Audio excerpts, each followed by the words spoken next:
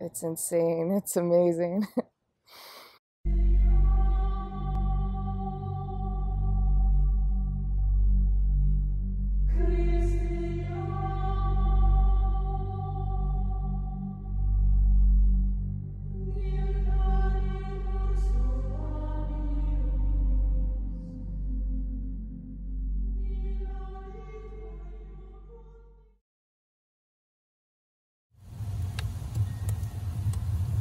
All right. My name's Jolie. It is January 7th, 2021, and I'm here doing the retreat. This is my first day of the retreat. Hi. How are you feeling? All right, a little nervous. Just not sure what to expect exactly. With that, I want to ask you, why are you here? Well, ultimately to get closer to God, but I feel like it's Him leading me here, like that's led me here. And if it wasn't that, I'd feel like I was going crazy. Just one thing after another, like, has just brought me to this point, I feel like. Yeah, like what? Tell me what's going on. Tell me.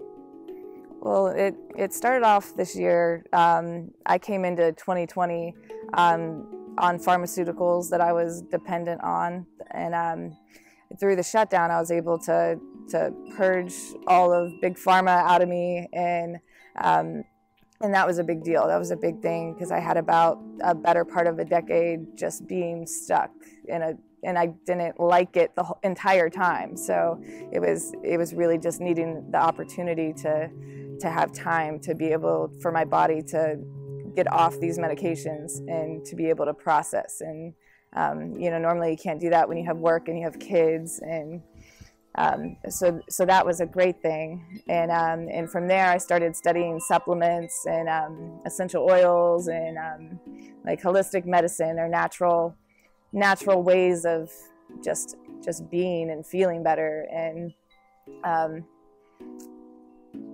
so from there I was still depressed. I was still getting depression here and there. How long have you experienced depression for? I would call it most of my life anxiety for most, like my entire life that I can remember. I've always had a lot of like debilitating anxiety, really bad social anxiety, like on a daily basis just to leave the house, to be able to get to work and function around people is really, really difficult for me. I mean, it really takes, if people could only see the process that I do just to leave, you know, just to go out the door. And it has changed a lot since I'm not taking anti-anxiety medication anymore. You know, I have to find a natural way to, you know, to be okay. Well, and then after coming off the medicine, just struggling, it made me feel just depressed, like I was in this dark place I couldn't get out of. And I, you know, was trying so many different things that I thought this would be the answer, this will be the thing. Right, yeah, I could recognize the problems, but I still didn't know what to do about them. I could see, okay, this is what's broken. And then when it gets uncomfortable, I got angry. I could see all these things about myself that I didn't like, but I couldn't figure out how to fix them still. There's, you know, little tips and pointers, but it still didn't take care of the problem. It didn't get rid of it.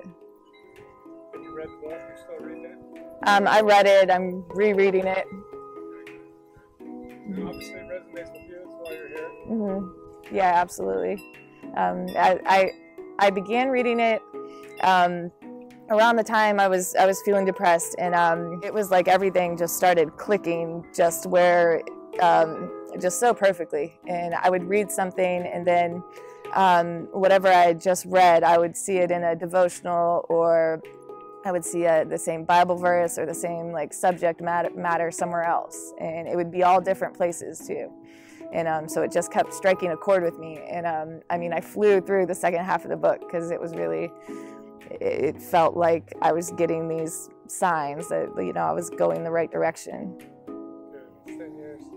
Life has been very hard, especially the last few years, but I'm ready for that heavy weight that is always there to be gone. When Right. It almost sounds too good to be true, you know?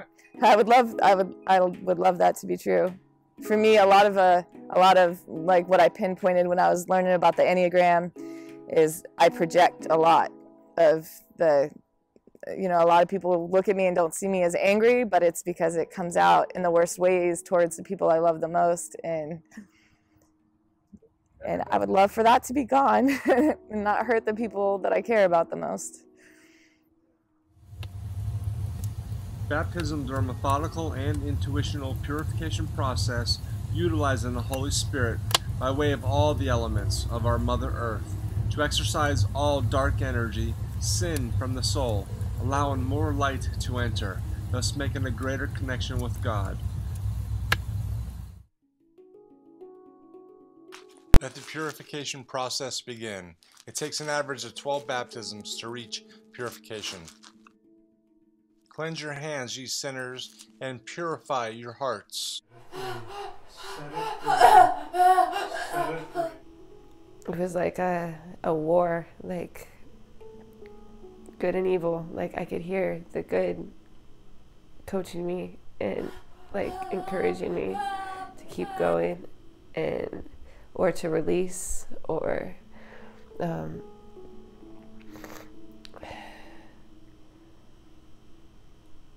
and there would be something that would come to try to combat it. I felt the darkness leaving my heart, that heavy darkness. I felt that leaving. I felt it leaving throughout my entire body. How'd that feel? It's crazy, like a huge burst of energy. Like it feels like just a huge burst of energy everywhere. And the Holy Spirit. Do you not know that you are a temple of God and that the Spirit of God dwells in you? And I could feel the negative energy leaving and trying to stay too. I could feel it trying. It's so hard to stay. At one point, felt like I was like being lifted by my neck, and I couldn't put it down myself. And I tried a little bit, and it got tighter. And then after you came over and that released, then I felt like a light around me, like actually what at that moment it was like angel wings. It was like right around me, and I just felt, you know, safe from that moment on. Awesome. How you feeling? You ready to sit up? I feel like I'm coming back from another world. Learn the difference between the psychological practice of stirring up and reliving past repressed traumas and attempts to cope with them from releasing the dark energy behind them. The difference is freedom. But if it is by the Spirit of God that I drive out demons, and the kingdom of God has come upon you. The baptism of sin is far heavier than any emotional release. Whenever you stand praying, forgive if you have anything against anyone, so that your Father who is in heaven will also forgive you your transgressions. But if you do not forgive, neither will your Father who is in heaven forgive your transgressions. Where to begin? In the beginning, it brought up a lot of abandonment issues, and that brought up feelings about my dad leaving when I was younger, and he came back eventually, but it still brought up a lot of that, and I got through it and forgave him and got past it, and the release was a lot of crying, a lot of sobbing, and accountability opens the doors for forgiveness. It is the highest form of self-love.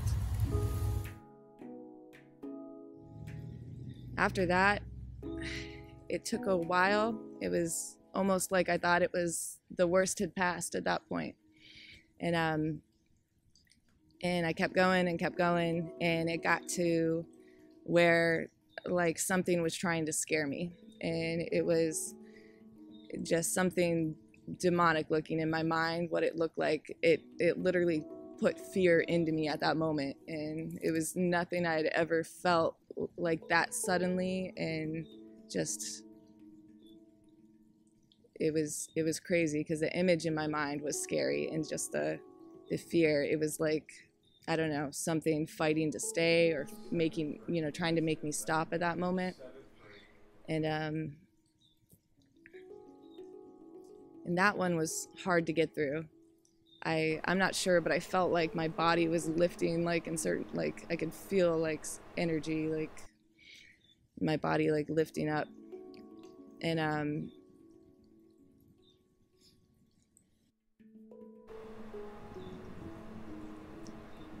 from there, after that passed, it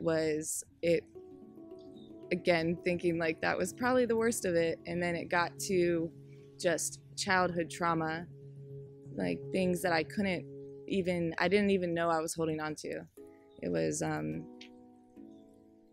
just dark stuff and things I didn't even remember until like those moments, and just having to let that go, and to accept and let it go, to forgive other people, to forgive myself. That was a hard one. As dark as I thought it had gotten a couple days ago, like this was different. It felt really good to release it. It felt really good to let go of it afterwards. And I didn't know how much of a hold it had on me, how much it affected me, without even knowing it or being conscious of it. And after that, I was like a comforting voice, like, you were just a kid, and like just peace after that. And lots of energy, lots of like, I felt like my entire body was just pure energy, just on fire, but peaceful and calm. Like I just let go of something that I carried around without even consciously knowing it, and it just brought a lot of peace, being able to get rid of that and letting that go. And today it was like just blackness, like shedding off of my heart, just melting away. Just like I could see it just all little by little just going away. And it, like I saw the colors, I saw like the just the magenta, the green, I felt it. And as that was happening, when the color just came to like fully be right there, it was like a cloaked figure over me, like an angel, or Jesus was the first thing I thought. I couldn't see a face. It was just a cloaked figure, just all light. Presence. Yeah. And I feel amazing. I feel such peace and love. And I had felt peace after some baptisms, but I feel love now. Like fully feel it.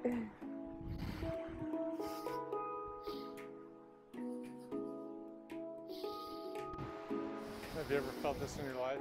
No, nothing like this. Do you think this is possible? The closest thing I could compare it to is when my kids were born, and holding them for the first time. That just feeling of just pure love. Perfect love. Perfect love. And joy and peace inside, inner peace. There is no fear in love, but perfect love casteth out fear, because fear hath torment.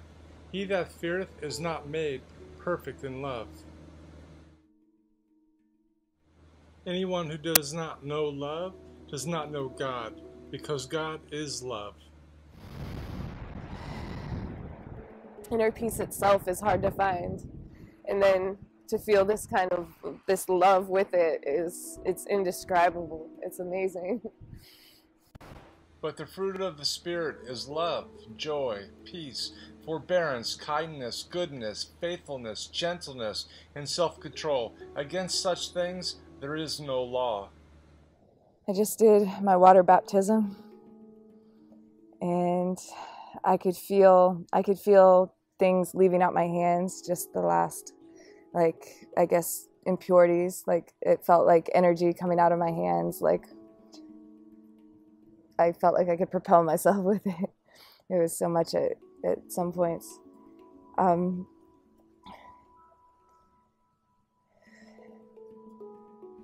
Jesus answered, "Truly, truly, I say to you, unless one is born of water and the Spirit, he cannot enter into the kingdom of God. Flesh is born of flesh, but Spirit is born of spirit." There was a blue light, and it just was beautiful. It was, I don't know how to explain it. It was so peaceful and just, it's so hard to put into words right this second. It's insane. It's amazing. I can't imagine nothing's ever brought me peace, inner peace, where that was sustainable. That was, daily. I don't feel the negative weight of emotions that I carried around daily.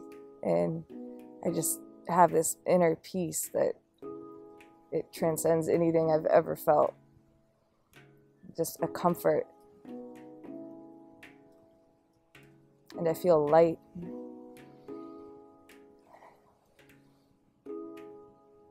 you could use one word to describe it, what would it be? Profound. Like the most profound thing you'll ever feel in your life or ever experience in your life. This mystery is profound, and I'm saying that it refers to Christ and the church. It's profound, the feeling. There's nothing that has ever felt like this.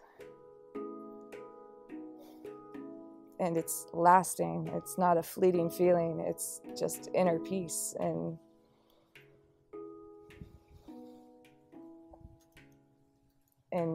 joyfulness, just feeling pure joy, like in my heart. I feel it, and it's not provoked by anything. It's just there. State of being. Would you recommend this to people? I wish everybody I love would go through this process. I would definitely recommend it to anybody who's out there searching. Was it easy? It was not easy, but it was worth it. What's the hardest part about it? Overcoming the mind, overcoming preconceived notions about everything, about life, about just. The Bible says, "Lean not on your own understanding," and that makes a lot of sense going through this process. I came in thinking I knew a lot about spirituality, and I'd witnessed exorcisms and been there for them. Just a lot, and there's so much more still that you can't wrap your mind around it. You have to go through it to understand it. To be renewed in the spirit of your minds, and to put on the new self, created to be like God in true righteousness and holiness. I've never understood born again until now, because I've left behind in the old self completely, and I feel like a new person. Like, really what born again, is supposed to mean. Do not be amazed that I say to you, you must be born again. I found my sacred heart.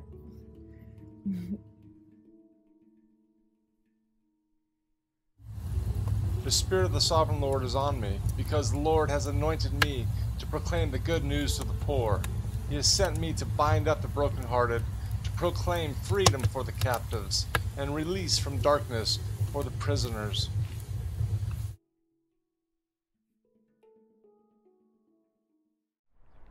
Thank you for watching, and remember, the kingdom of God is found within you.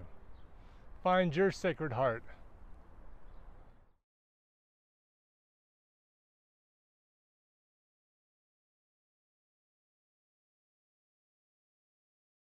Before I got here, I was struggling with a lot of anger, and it would take very little to trigger me.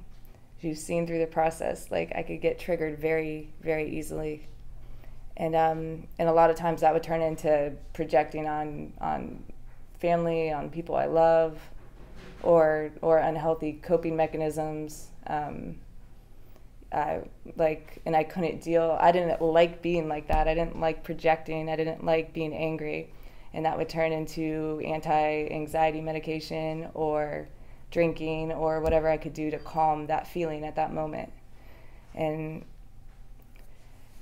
so coming into this process, like I told you when I met you, it was like I hadn't even fully committed yet, but God I kept getting signs, like God wanted me here. And I would get sign after sign, and I would ask him, and I would get confirmations, and it just led me here. And my first baptism, the heavy weight of emotion that I would carry around all the time, which a lot of times that would turn into anger eventually if I got pushed. And my first baptism, that was gone, and I haven't felt it in 12 days since that first baptism, which is amazing. Even temporary fixes or coping mechanisms would only take it away for a few hours. Just numb it, basically. Yeah, just numb what was already there. And after that, just seeing like, wow, this is working. This is something real. And I had came in having experiences, seeing exorcisms, and when I see the testimonial videos, it looks the same. It is, getting the darkness out of you. And going through the baptisms, you feel that. You feel the darkness leaving you. You feel lighter. And it's so hard to explain feelings, but carrying that around is no joke every day. And then to not feel it this is the longest period of time in my life I haven't felt that weight, and it's amazing. It's insane. What are some of the highlights of being here 12 days? Just highlights. Well, during my baptisms, it was things that I was holding on to. I didn't know I was holding on to. Things I wasn't even aware of just came up. And it was like God working through me, like working out what I didn't even know I needed to work out. And just miraculous things, like just feeling inner peace, seeing during a baptism, I saw angel wings around me and I felt it. That was amazing. It's something you don't ever expect to go through or even, think of consciously. And during the baptisms, like I said, going through things I didn't know I had to deal with, it was like God was, getting everything out. Like there was plenty that I was aware of that I needed to deal with, but then when stuff you're not even conscious of comes up, that's amazing. That's God working. And you can feel the distinct difference between having an emotional release and getting rid of the sin out of the heart. Big difference there, yeah? Yeah, the sin feels a lot darker, and it's a lot harder to get through, I guess. It plays with your mind a little bit while it's happening. Yeah. And you had experience with Jesus, right? When I was on the beach during the earth baptism, laying there, I'd felt something warm, like somebody holding my hand. And when it had, I guess, when something released, it was like I saw a light and there was a figure over me, and I thought, I know it was Jesus, and I couldn't see his face. I couldn't make anything out but a figure of just light surrounded by more light. And his presence. Yeah. Mm-hmm. And it was like in that moment, it was a little bit cool on the beach, and like in that moment it was just warmth, and like I couldn't feel the temperature anymore. We walked out to the water. I couldn't feel, the water wasn't cold to me. Like, it was just complete peace and comfort. And that was like the first day that I really felt like this deep love, like really, really felt the love. Like other people had described it, and I had felt peace before that. I had felt different things that were still, new to me and still great, but that was the first time I really felt love. Nice. So if people are looking and watching this video and they're searching, what do you tell them?